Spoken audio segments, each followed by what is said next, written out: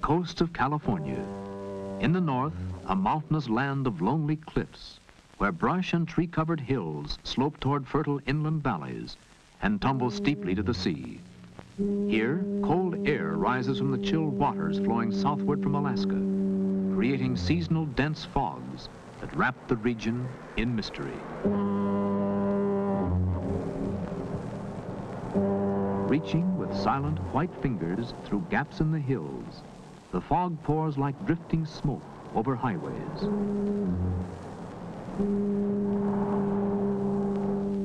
And envelops the habitations of men.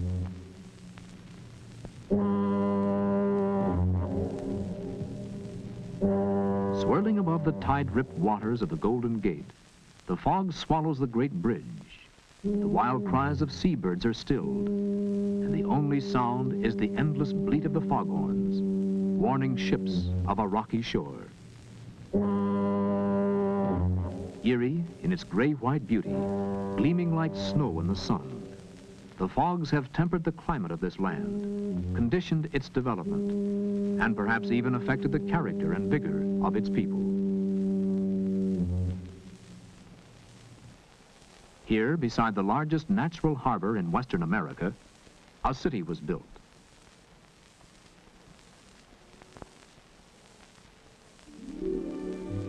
The Golden Gate is more than a romantic name.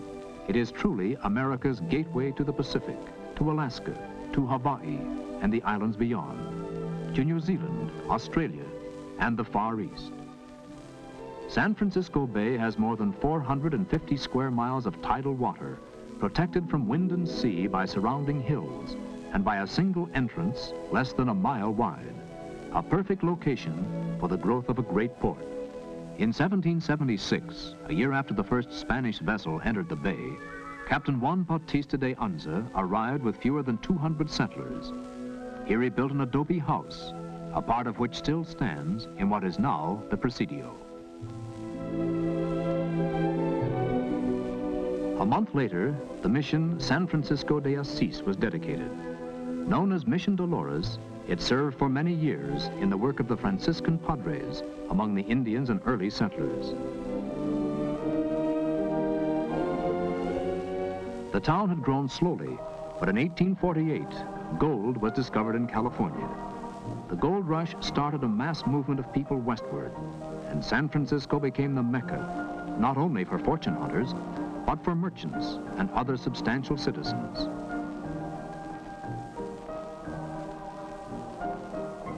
From the beginning, the city's growth was linked with the sea, and tall ships from the ports of the world came by the hundreds to sail through the Golden Gate. The old ships are a memory now, but one, the Balclutha, built in Scotland in 1886, still serves as a reminder of sailing days. Preserved by the city's Maritime Museum, she lies at her pier with yards bare, a lone survivor of the great fleet that made San Francisco known around the world. As the gold rush days gave way to a more stable economy, the city prospered, and the port became crowded with shipping. Known as the Embarcadero, today the waterfront is lined with modern piers, providing facilities for handling cargo and passengers to and from many lands.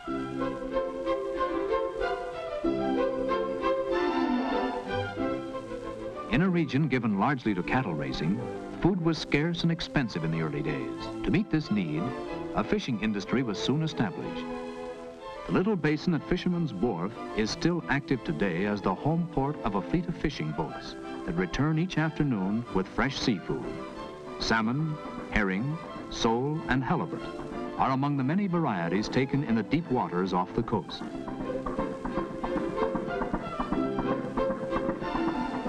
Crabs are a favorite in season, and at Fisherman's Wharf, you may select your own at the curb stalls. Freshly cooked on the spot, these delicious shellfish are ready for the table. They are also frozen and shipped to other parts of California. In the gold rush days, the arrival of ships was signaled to the town from the top of Telegraph Hill, At the turn of the century, the hill looked like this. The slopes where herds of goats once grazed are now studded with handsome apartment houses, perched high above the swirl of the city's traffic. On April 18, 1906, most of the downtown area was destroyed by a great fire, which followed a heavy earthquake. But with the vigor characteristic of its people, San Francisco was rebuilt to become the city we know today. In scarcely more than 100 years, it has grown from a handful of one-story wooden buildings huddled beside narrow, muddy streets into a busy metropolis.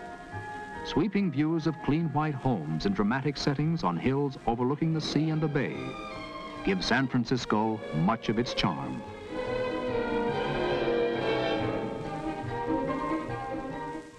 As the city grew, its residential architecture took distinctive forms, and in older sections, blocks of apartments like these are still common.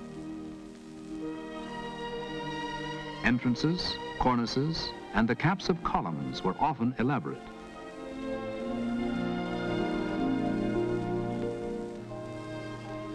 Here, as elsewhere, Victorian architecture sometimes resulted in bizarre extravagance.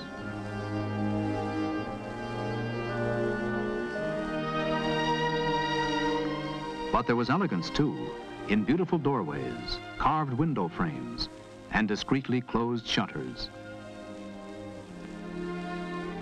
Today, the old mansions seem to stare from their many windows at the passing traffic, like ghosts of the days that are gone. Like many Mediterranean towns, shaded byways and quiet streets reach up the hillsides, making European visitors feel at home in this American city. Hills like these are a challenge to pedestrian and motorist alike. Across town, steep Lombard Street twists down the side of Russian Hill like a writhing snake.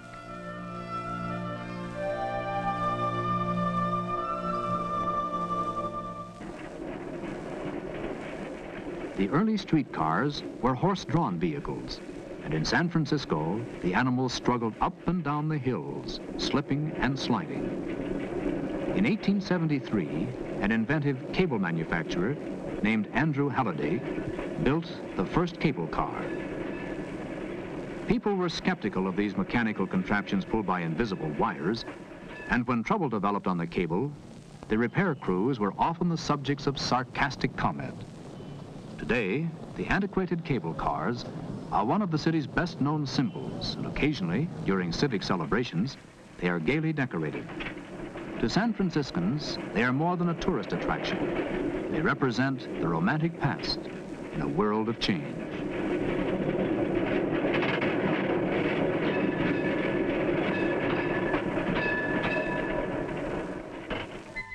The people of San Francisco dress well, walk briskly, and their friendliness, as much as the charm of their city, causes visitors to return again.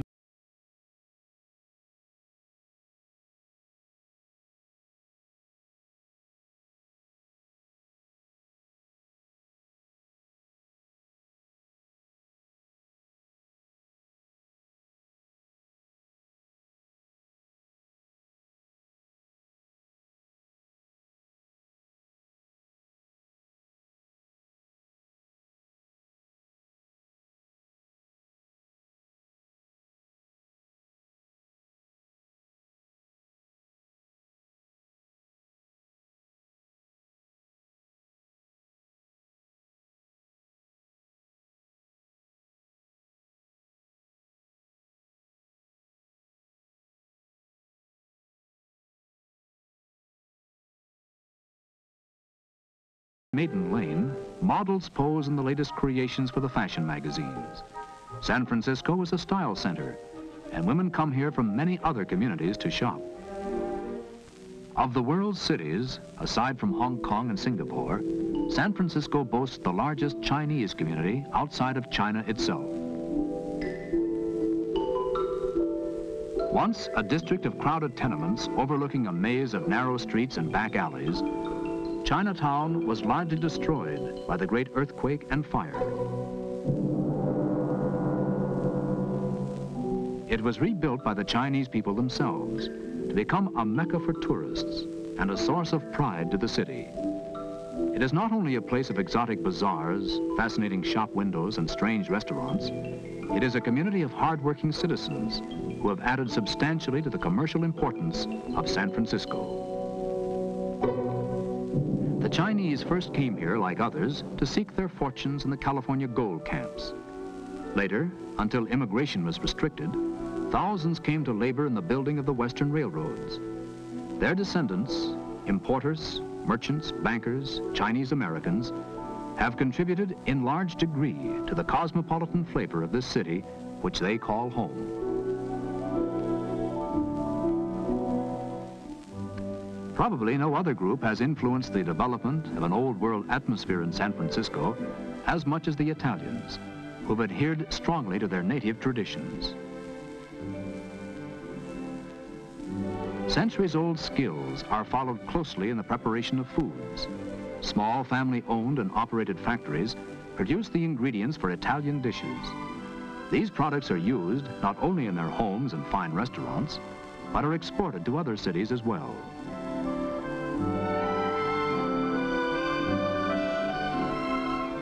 Active from early times in the business and political life of the community, they have tempered the energy and drive of this American city with a love of living and of human warmth that is a vital part of its character.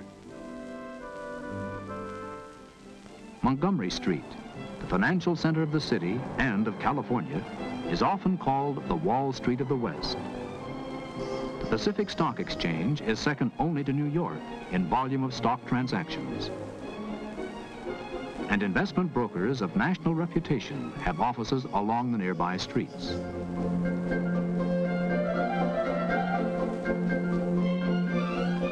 Old office buildings have given way to modern architecture, and the business vitality of San Francisco in recent years has brought radical changes to the city's skyline.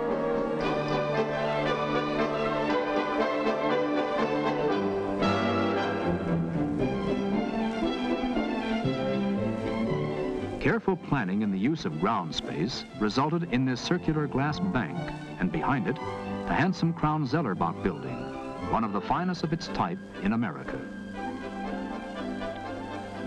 New apartment buildings tower on the city's hills, providing increased housing facilities with magnificent views of the bay.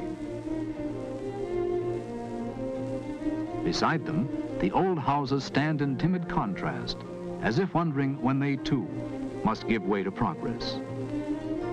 One of the most spectacular creations in the blossoming new architecture in San Francisco is the skyscraper addition to the Fairmont Hotel on the crest of Nob Hill. An outside elevator, blending with the face of the building, lifts visitors high above the city, unfolding a view of the downtown streets, the Embarcadero and its ships, the bay, and the great San Francisco-Oakland Bay Bridge, connecting San Francisco with Oakland, Berkeley, and other East Bay communities, and beyond, the hills.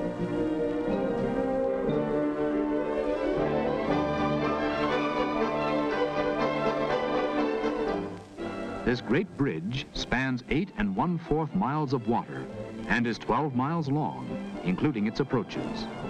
More than 200,000 persons cross the bridge each day by automobile and bus.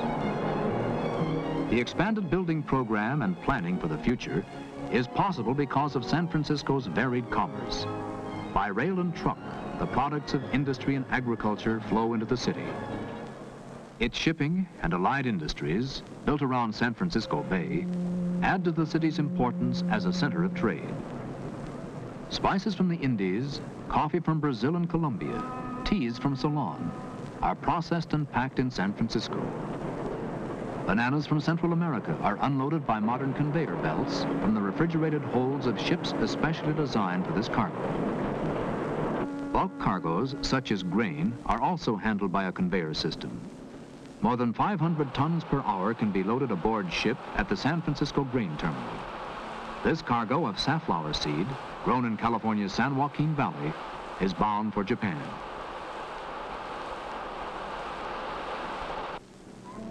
To meet increasing foreign competition, American shipping companies have developed a more rapid method of loading and unloading cargo. Salt-resistant aluminum alloy containers are carried in the holds and on the decks of ships. They are automatically loaded and unloaded by a specially designed crane that provides swift handling of cargo with minimum use of manpower. Many of these containers are electrically refrigerated for the shipment of perishable cargoes. Pineapples are delivered in San Francisco as fresh as when they left Hawaii, and California fruits and vegetables are shipped across the sea without loss through spoilage.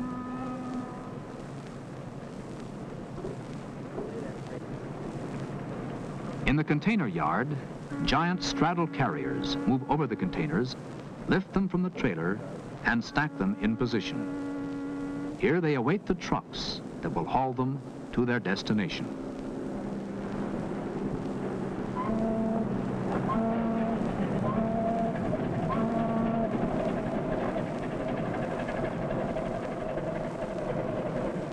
Oil tankers shuttle back and forth between San Francisco Bay and loading points near the oil fields of Southern California and overseas.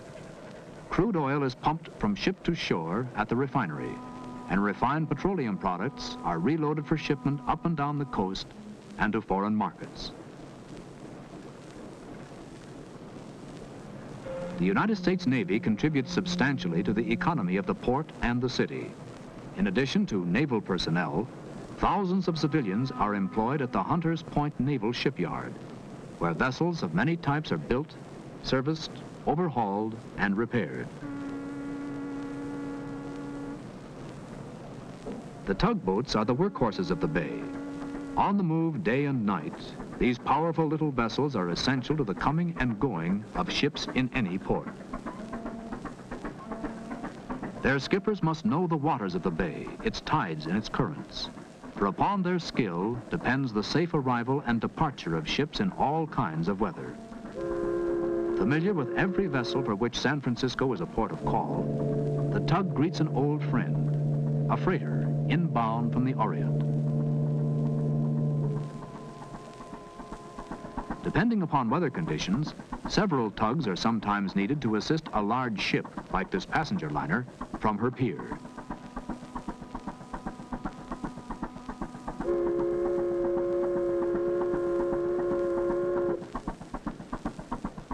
Her job done, the little craft moves off to return to other tasks, with a farewell salute as the liner heads for the Golden Gate and the open sea.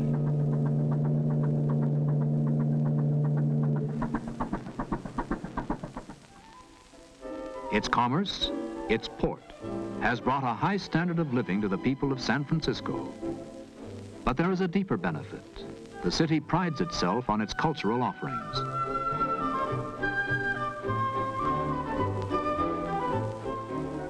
The enjoyment of its museums, its floral gardens, and its beautiful parks, such as world-famed Golden Gate Park, is almost a way of life for its citizens.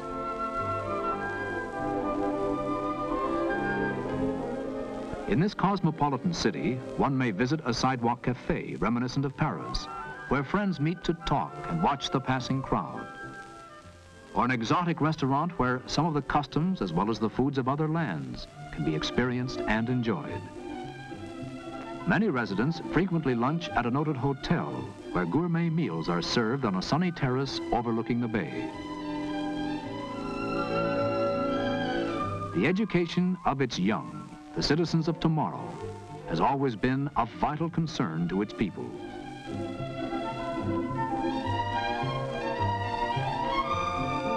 The years have brought many changes to San Francisco. In little more than a century, it has grown from a frontier town into a mature metropolis, an impressive achievement.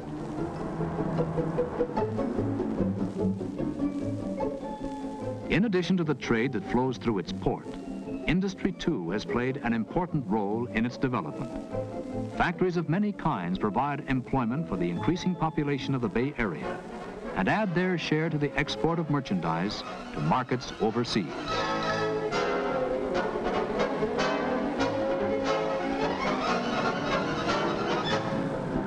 The air age has added to the international atmosphere of San Francisco by bringing a constant flow of travelers from the far corners of the globe.